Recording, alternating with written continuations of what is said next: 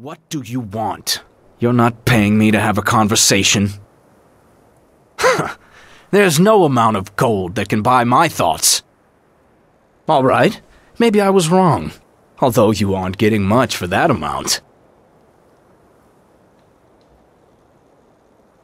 Oh, he did he?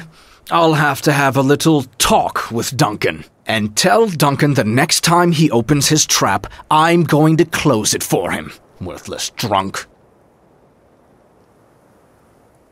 Not a big fan of those low-justice-loving murderers. The whole city's like a big thieves' guild, crushed under the hostile mages. If you know what's good for you, you tend to avoid their patrols at an early age.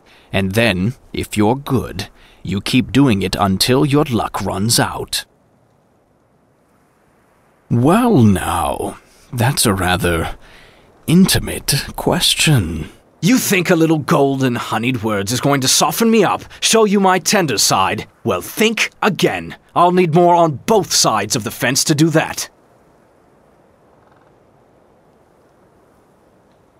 Shooting them with arrows, mostly, or tracking them down so somebody else can kill them. That a good enough answer for you? I'm only half serious, but that's all a pinch of gold will buy you.